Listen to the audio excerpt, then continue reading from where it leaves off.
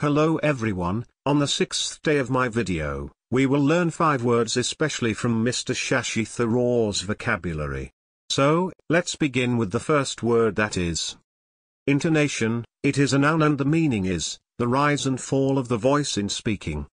Note, in linguistics, intonation is variation in spoken pitch when used, not for distinguishing words as sememes, a concept known as tone, but, rather, for a range of other functions such as indicating the attitudes and emotions of the speaker, signaling the difference between statements and questions, and between different types of questions, focusing attention on important elements of the spoken message and also helping to regulate conversational interaction.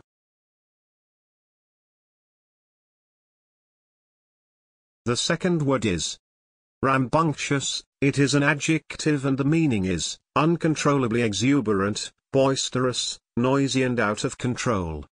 Sentence: one aspect of development of technology is, it made the young generation more advanced learner, but at the same time, if the children have not been taken care properly, possibly they turn rambunctious. The third word is concordant. It is an adjective and the meaning is, in agreement, consistent, exact same, etc. Sentence: to sign this deal, the commitment you made verbally and the terms and condition mentioned on this agreement paper are not concordant. The fourth word is advertently. It is an adverb and the meaning is, carefully, deliberately, knowingly, mindfully. Opposite word is inadvertently.